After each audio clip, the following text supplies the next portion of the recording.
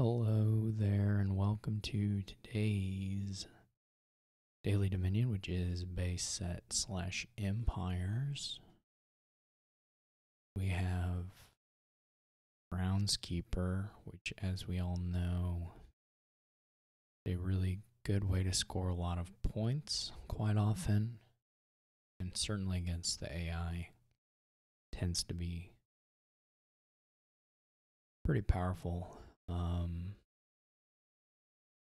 Going to be looking to use Temple to trash our Copper's estates and the curses that the witch gives us. Can use Overlord quite a bit. There are a number of good things: Groundskeeper, Temple, Witch, Merchant, Legionary. Even all these things can be useful. He played with Overlord.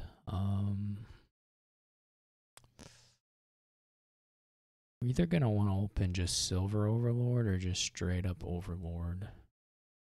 We do want a silver, so maybe it's better to just get it into the shuffle. We can use it to pay off some of the debt. AI is opening with...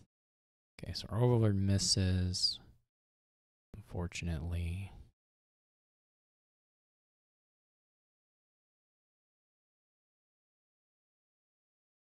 I'm so confused.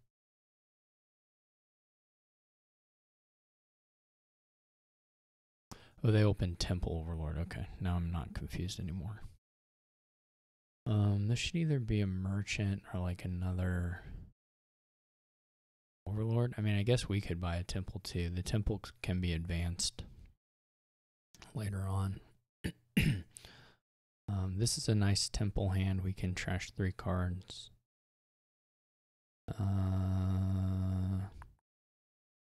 We probably just buy another Overlord. As long as the piles don't run out, we'll be okay. That's the risk of those, the piles.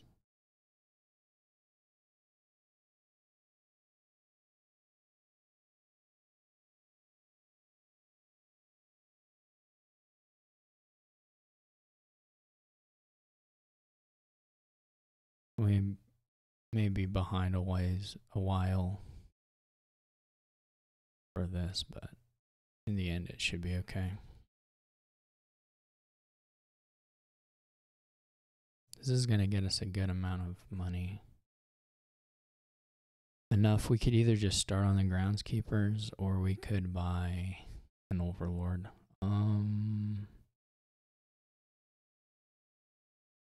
The Overlords are quite good.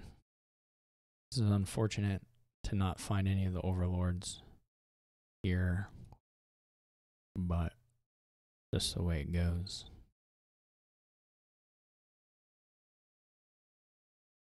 We're buying a state, which is going to be...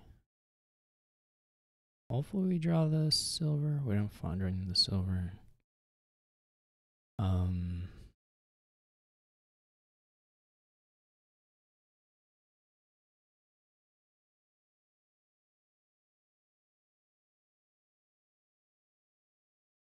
We're going to buy nothing here.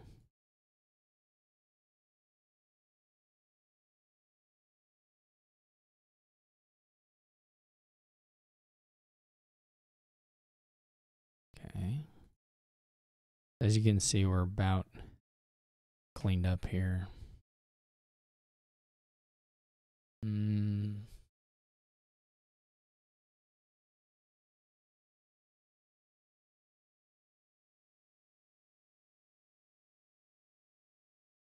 I don't buy Groundskeepers only because I don't want to lower the Overlords too far.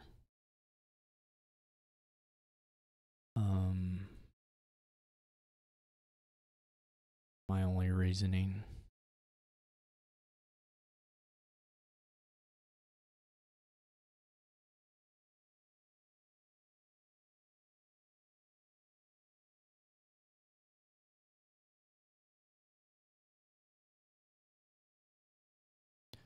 We could play a curse or play a witch at some point. For now, we're okay with this. It's interesting seeing the AI contest the groundskeepers a little bit. Oops, clicked the wrong cantrip there. I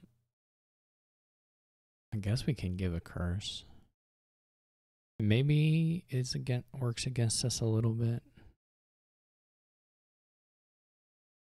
We don't want to pile out before we catch up here, but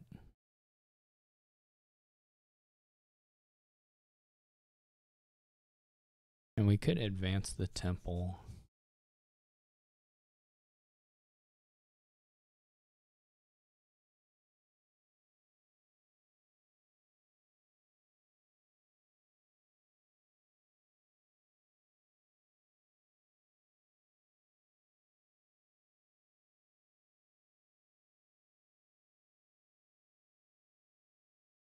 They're kind of like going for the pile lowering, which is fine, but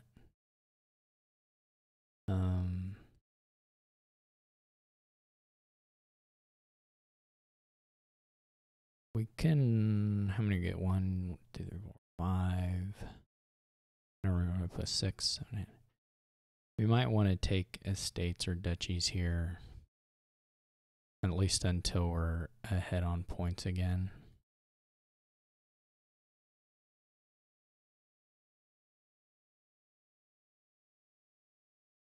We could again witch. I don't know there's much point to doing that.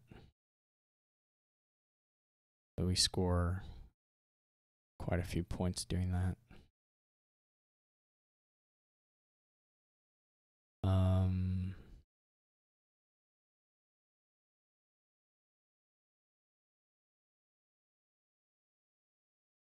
I think we'll pass them just doing the estates before there's a pile out, I think. We're going to have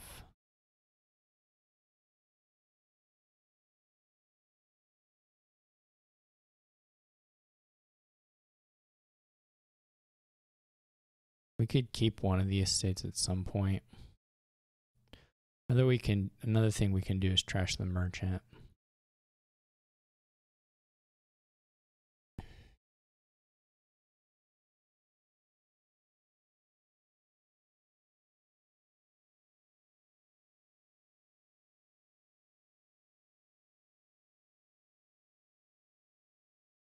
Like if we want, we can't play it as temple anymore.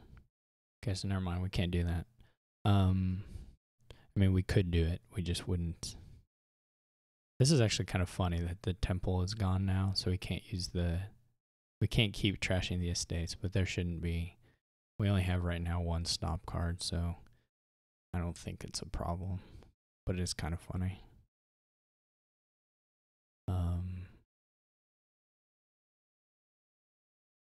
We're still guaranteed to draw through for the whole game.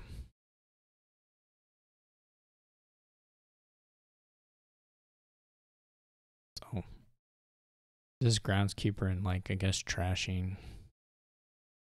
They didn't really keep up with the trashing. They were doing a lot of advancing temples into temples to pick up the pile of points on the temple card, but just didn't matter.